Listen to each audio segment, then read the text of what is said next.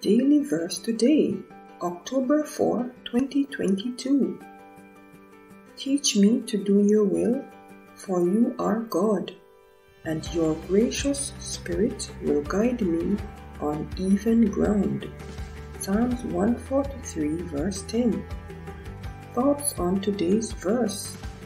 The Holy Spirit can transform us into the image of Jesus Christ if we submit to God's will. Teach me to do your will is one of the most powerful prayers we can say to God. It means that we love Him with all our heart, soul, and mind, with everything that makes us who we are. With the power and authority of Jesus, I ask you to control my life today. May your Spirit lead me onto higher ground. Amen. Subscribe to channel for more daily verse. God bless you. Thanks for watching.